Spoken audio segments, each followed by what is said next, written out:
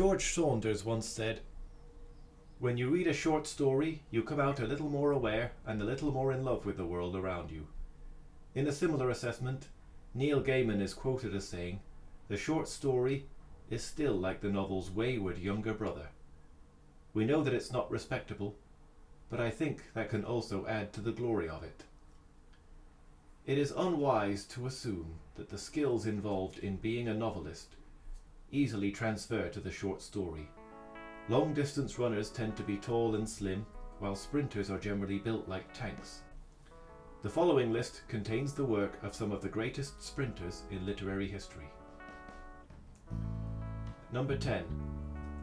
The Shadow Industry by Peter Carey, one of the greatest distillations of consumerism in all English literature.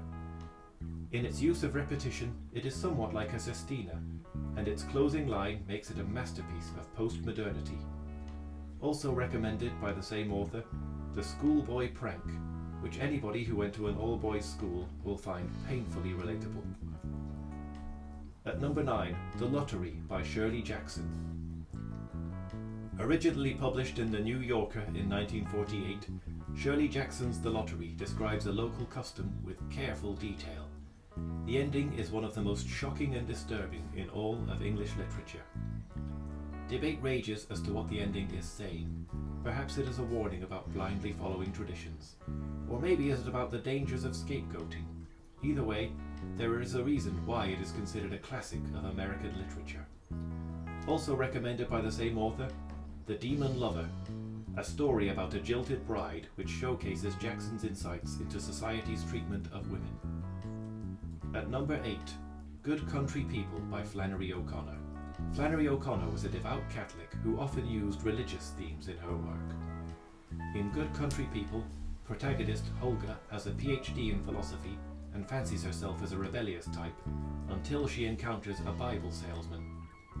Holga is missing a leg after a childhood accident, and she takes pride in rejecting societal values such as beauty and domesticity.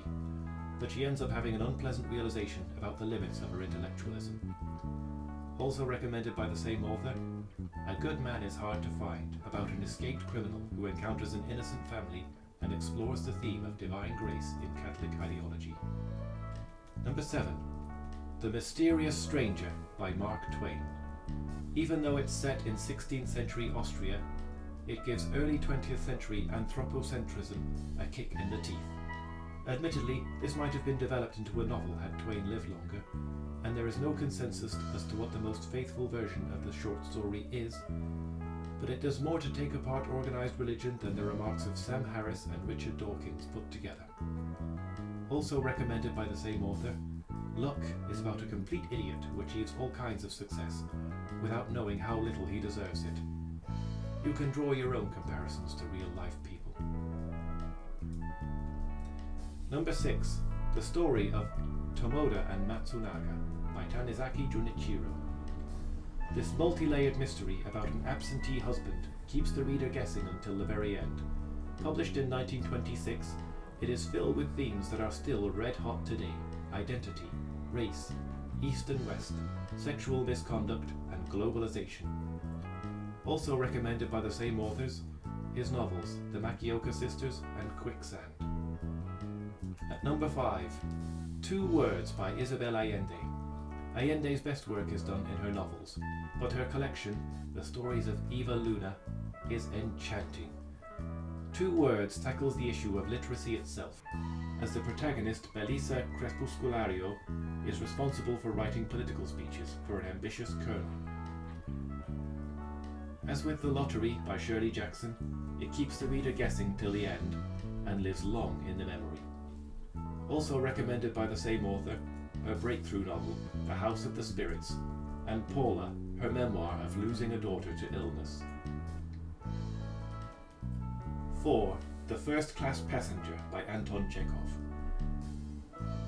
A reminder that society's obsession with celebrity is neither a recent nor uniquely Western phenomenon. It is about an intellectual lamenting his lack of fame or status to a stranger on a train, until he learns who that stranger is. It's also a nice little anecdote on how intellectuals deal with the resentment of not having much influence outside their own citadels.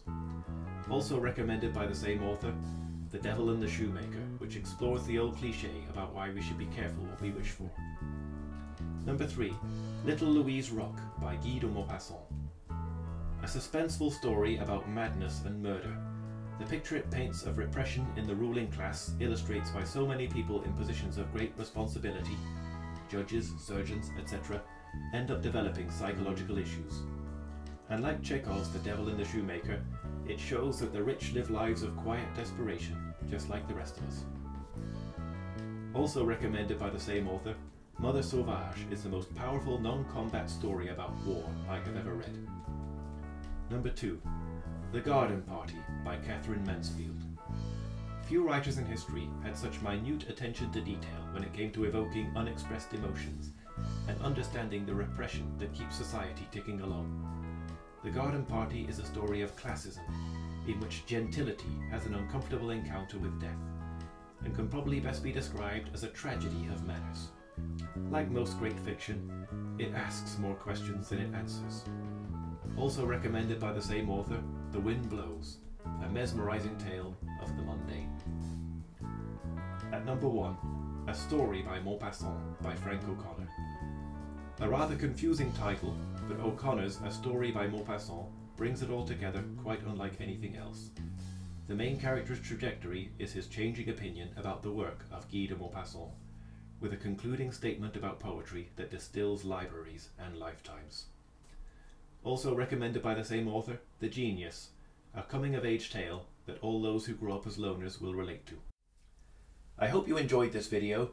Please hit that like button and let me know what you think in the comments below.